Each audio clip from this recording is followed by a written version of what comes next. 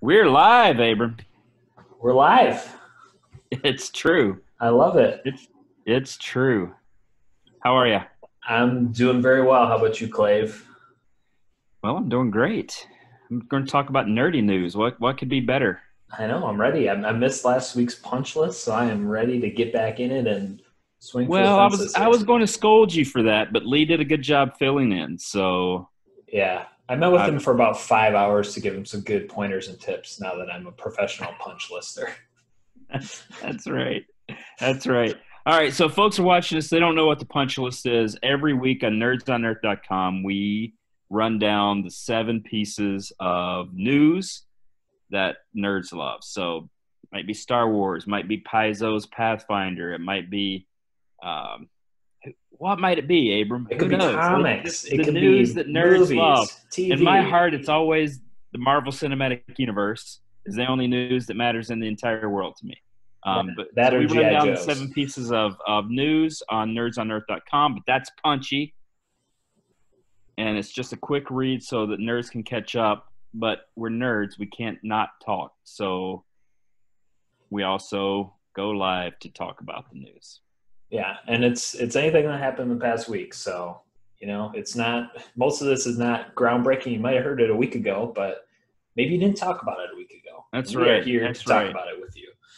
Well, and to continue the fine tradition of videos everywhere, what we just did is we talked about stuff for like 30 minutes, and then I'm going to say, and let's jump right in, which is, they all say that, and it's ridiculous every time. But Yes, so we're just going to get into it. We're not about that banter up top. I think we've only been doing it for about 2 minutes so far, so we're still under the average. oh, yeah. Let's talk for 20 more minutes and then let's jump right in. And number 7 on the punch list, Star Wars. Starting off strong, man. Yes. This is good, Abram. So the first book in a new Thrawn trilogy is releasing early. It's early. So thoughts? Everything's getting delayed, and this is coming early. Yeah, Like it's Christmas. crazy. It's Christmas upside come down. early. Yeah.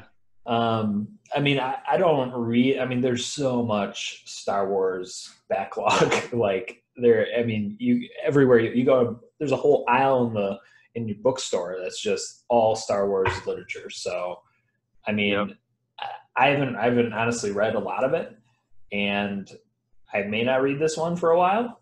But Thrawn is, I mean, he's just a guy that people want. People Yeah. want to read Yeah. about Thrawn. Well, as a good millennial, you could say okay, boomer, but I'm actually a Gen Xer, which is the generation that started fandom. We just quietly started fandom by, being 10 years old and seeing Star Wars in the theaters. So I read all the old Star Wars books. They're now called Legends. All those books were wiped out. I love the original Thrawn trilogy. Um, by the time all these new books come around, I'm like, I kind of have to talk to my kids, so don't really have time for all that. So I haven't really kept up, but I love the character Thrawn, and so I'm stoked that here's a new trilogy for a whole new generation. This is called the Ascendancy trilogy, and it focuses on Thrawn's early life and origins. Yeah, So so it's awesome. that's, yeah, like you said, ushering in a new generation of Thrawn lovers. Love it. Love it. I So think I have number a, I 6 think on I the got punch a list. bumper sticker that says that Thrawn lover. Number 6 on the punch list is PlayStation 5 Reveal Event is scheduled for June 11th. What's the day, Abram? Today's Wednesday, and I think it's June 10th, which means, Tomorrow, if my math the is correct, PlayStation 5 Reveal Event is scheduled. So this this is this is cool. good. This is great. I'm PlayStation probably foremost. Yeah. Grew up on Nintendo stuff, and then I played Xbox, and now I'm on PlayStation. I think all consoles are great, but this is the new, PS5, to see the new next generation console, see what all the buzz is going to be about. I mean, people are speculating like what games are going to be on, what games are going to be on release. Like, can I play my PS4 games? can I play my PS1 games? Yeah. So it's It's it's exciting to always to see this, like, the unveiling of the new shiny thing. Well, and I'm sure nerds will universally be happy. There won't be any complaints on Twitter, I'm sure. Oh, We'll no, be no, no, fine. It's fine. no. Yeah. Yeah. So hopefully there'll be some happy nerds out there, but I'm stoked about it. And even though I'm behind, my favorite console is the original NES and Zelda 1. So I'll go to my grave saying that, but I am totally stoked. Hey, there's nothing wrong with that. That's a Yeah. classic and a good one. Yeah, I might just make an excuse like, honey, the Can kids really need this. Can the PS5 play my Zelda 1? So that's awesome. And that's tomorrow. So, Yeah, so if you're watching get ready for that. It's late. If you're watching it in the past, I don't know how you're doing that, but tomorrow. So punch list number 5 is Marvel's free comic book day titles coming in July, which is weird because free comic book day is always the first Saturday in May, except 2020 is crazy. Right. And I think last time I was on 2 weeks ago, I think we talked about RPG Day, free RPG Day. So free comic book day is the same thing for comic lovers. It's for comic lovers and hoping to get some new readers of comic books. And so we got X-Men, Prelude to X of Swords crossover, Spider-Man, Venom. So, I mean, it's characters that even if you don't read comics right now, you know them already. So, heard of Spider-Man? Yeah. I think you may have heard of Spider-Man, just around the neighborhood, maybe. Yep. So my local shop here is called The Source Comics and Games here in Minneapolis. It's awesome. I always go with my daughters and nephews to free comic book day. They love it, and they get a nice little grab bag. So on one hand, like, honestly, I just wish like we could unplug the year 2020, just unplug it and just do a hard reboot, Right. But since we can't do that, I'm glad that some of these things that have been postponed are getting rescheduled, even though if it, it'll probably be a little weird because there'll be a lot of shops will still be, my shop was packed. Oh, I'm sure. Previous years. There's literally no way they'll be able to do that. I'm sure there'll be some sort of line in the parking lot.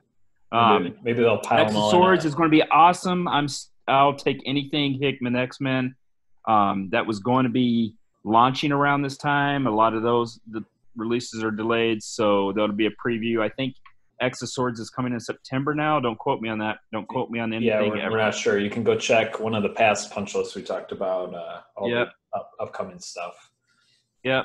That's awesome, dude. Like, I'm excited. Free comic days back on. So my nephews and we'll be stoked. So number 4 on the punch list, Fantasy Flight's Cosmic Encounter gets a 1v1 duel title.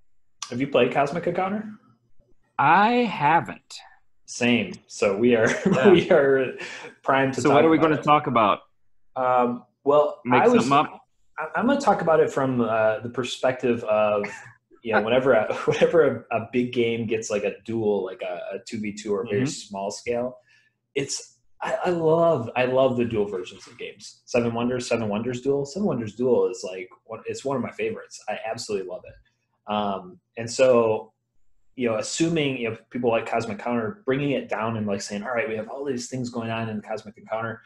What can we boil that down to make that same experience, but just tighter for two people? And I love that because a lot of times you're improving on the original by removing some stuff to say what makes this game fun, and let's just exponentially multiply that fun. Yeah.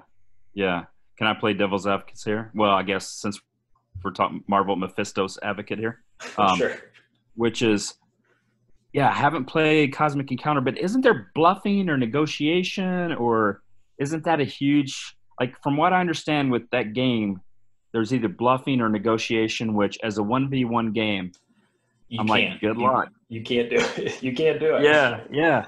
So I'm sure it'll be a whole new game, which actually I think is even more exciting because from what I understand, the settings kind of neat, aliens and all sorts of fun stuff. So anyway, I was looking at the cards and the link to the actual news on the punch list, and it does, like, it's got that, has a very like Starfinder feel. Like the art just reminds me of Starfinder a lot. With the different aliens and stuff. Hey, so let's have an otter man. Let's go buck wild. Yeah, let's do it. So no, that's exciting. That's next week. Yeah, June 19th, next week that comes out. Yep, that's cool. All right, number 3 on the punch list. You're going to see how much restraint I can use. I've been waiting all day. 9-hour discussion. But let's jump right in. That's how we get this video monetized. Talk about DC. So DC Comics, they're ditching Diamond distributors. So to anyone else who isn't a deep nerd, you're like, who cares? So here's a little bit of backstory. So comic books in the late, all through the history up to the late 70s were sold on newsstands, right? Next to the New York Times. Spider-Man that's right. launch. And in drugstores. But guess what? There's like a million floppy little comic book titles, and drugstores got tired of always trying to find shelf space and keep up with them, so they put them on something called spinner racks. So the nerds like me, they got their first comic after a spinner rack so that they could kind of get them out of the way and put them on that spinner rack. Eventually, the spinner racks got in the way. And spinner racks, they get spinner racks in the way of spinner racks. Right. And so they're like, gosh, what if there were specialty stores just for nerds like us, right? And then some comic books like Dazzler, the comic book character Dazzler was some of the first ones that would go like, and I think there were some other, like maybe Moon Knight. Some of those old comics were started specialty stores. And so in order to get those comics into a shop, a distributor. There were several of them, but then one distributor kind of ruled them all. And in the darkness, bound them. Yep. And ended up kind of being the main distributor, Diamond. And so Diamond, they essentially bought up all the other distributors. It was capitalism, right? They won. They monopolized the supply chain of comic books, that niche market. Yeah, and then there were some other things, like in the 90s, Marvel Comics started their own distributor. It was called Heroes World? Don't quote me on that either. But anyway, Marvel in the 90s started their own distributor. Marvel also went bankrupt in the 90s. So we all know how a lot of those things went. And so for decades, Diamond Distributors has been kind of the bedrock of comic book shops. I don't think it's dramatic to say that without Diamond Distributors, a lot of comic book shops as we know it would not exist, because they were the ones that, because it's a funky little business for nerds like us and to go in these shops. But they had a monopoly, right? And so DC Comics in particular didn't like that monopoly, and they felt like Diamond needed a kick in the pants, right? Because they're not innovating. They're stagnant enough or whatever. Yeah.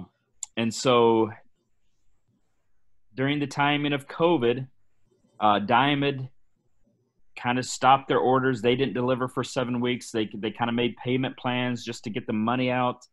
It was a whole mess for a whole lot of industries, the comic book industry. And when we say comic book industry, we don't mean graphic novels. We mean the floppies, the little periodicals. They're the monopoly there. So long story short, DC Comics found 2 online sellers. So the main competitors of comic shops, and these 2 online sellers started new companies, new distributors, to just do DC Comics, which will be delivered on Tuesday instead of Wednesday. And now DC Comics is ditching Diamond, and they're going with these other 2. So for a small little comic shop owner, like instead of making one order, they're now making multiple orders. Mm-hmm. And some of those orders for the DC Comics are with their online competitors. And it's just a whole bunch of funkiness. And I don't know, man. It's rough because we've lauded like Marvel Unlimited and all these, online ways to read comics, but there's something tangible about comic books to, flip through and, get your pull list and stuff like that. So, I mean, this is big. Like, this is industry shaking. This is something that is, it feels like a harbinger in a not so great way. So we'll kind of see what happens. I mean, yeah, that's all I got on this. Well, so if I'm being positive, I'm like, well, Diamond gets a kick in the pants. They're going to innovate, right? Yeah, that's true. If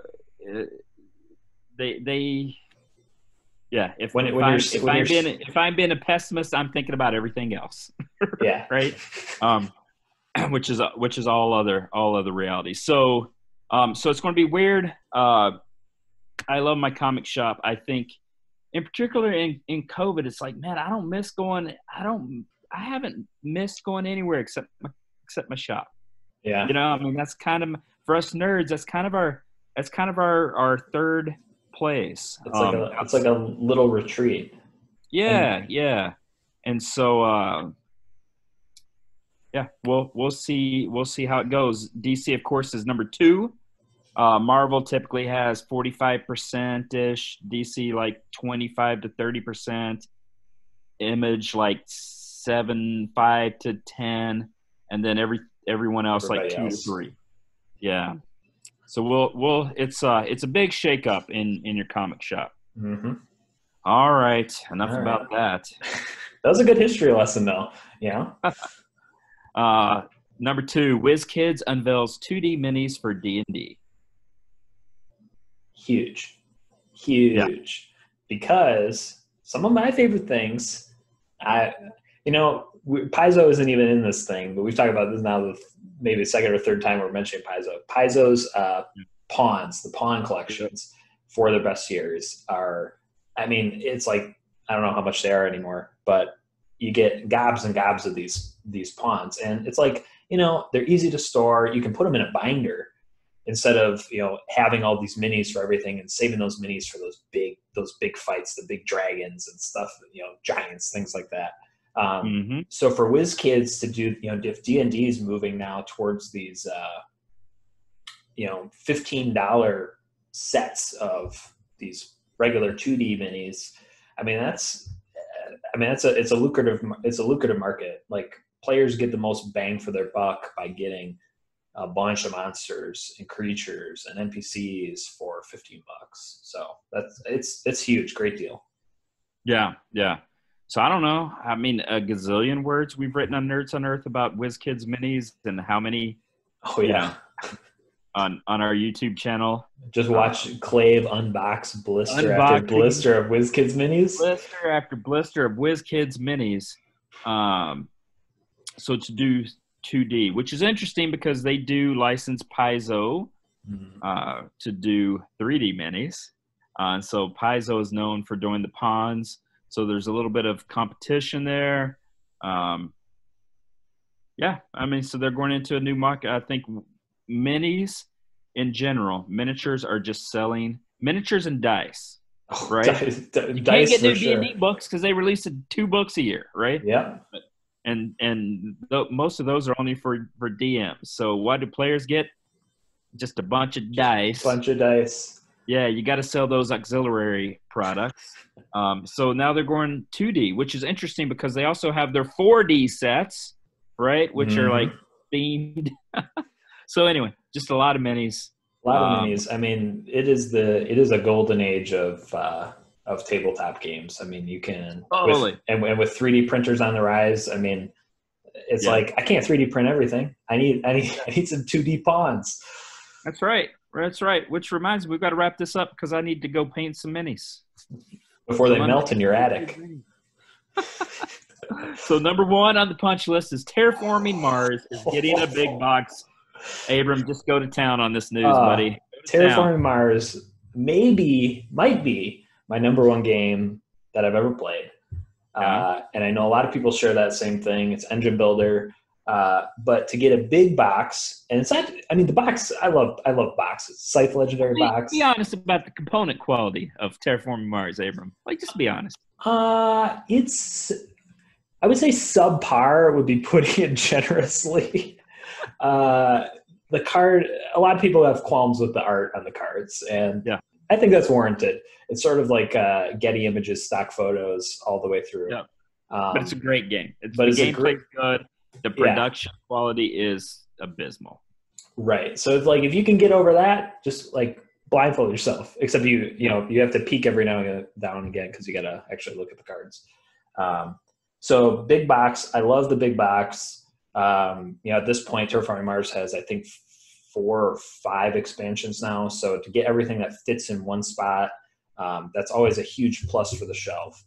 But not only that, 3D terrain tiles, which a lot of people have been, pimping out their copy of it. There's a lot of 3D printed files out there, so you can make all these tiles and stuff. But to get some official 3D tiles for the cities and forests and the oceans and all those special tiles, this is it feels like a capstone. It feels like a bow being wrapped on the Terraforming Mars franchise, which maybe it is. I haven't heard any news of any more expansions, but you feel like they want to keep expanding as much as they can. So maybe that big box has got a little empty space for a little something more. Yeah. In lieu of new expansions, this is kind of the version of Dice, right? You got to sell those auxiliary products, but this is a game that needs it. And us nerds, we're weird. Like, I like to store my games as much as I like to play my games. Like I like to trick out and upgrade and put stuff. Us nerds love that stuff. So I think that's fun. It's getting the big box. It's a good game. The production quality has always been a little lower. So to get something to store and to kind of upgrade some components is fun. Totally. Yep. So that's going to Kickstarter. I can't remember when. Pretty soon, I think. Don't quote us on anything. Yeah. We're not. What, you think we're experts? What? We're not quotable. All right, Abram, do you have a punch list in front of you? Do you want to run them down, or do you want me to run them down? Oh, I got them here. So punch list, run them quick. 7, Star Wars, first book in the new Thrawn Ascendancy trilogy is releasing a month early. Yep. Number 6, the PS5 PlayStation Reveal Event is scheduled for tomorrow. June 11th. Number 5 was Marvel's free comic book day titles coming in July, including X-Men, X of Swords, Spider-Man. So fun stuff. Pick those up. Number 4, Fantasy Flight's Cosmic Encounter gets a 1v1 duel title for all of your 2-player board game needs. Yep. Number 3, I don't think we talked about it that much, but DCU ditched Diamond Distributors. We just kind of glossed over that one. Yeah, it's not big news. It's not news. And number 2, WizKids unveiling 2D minis for D&D, some new pawns for your tables. Flat. And number 1, Terraforming Mars getting a big box with new 3D printed tiles. Well, I don't know if they're 3D printed. They're just 3D. So that's your punch list. WizKids stuff for Terraforming Mars anymore. Oh, can you imagine? I'm writing Jacob Frixelius. I'm writing him right now. Stronghold Games, get on it. Well, thanks for talking about nerdy news with me. Yeah, thanks, Clay. It's a blast as always. All right, man. Make sure people catch us over at nerdsonearth.com, the website, every Wednesday for the punch list, and we will go live in the afternoon to talk about it. Talk about the news every Wednesday. That's it. All right, man. Later on. Thanks. Take care. Later, nerds.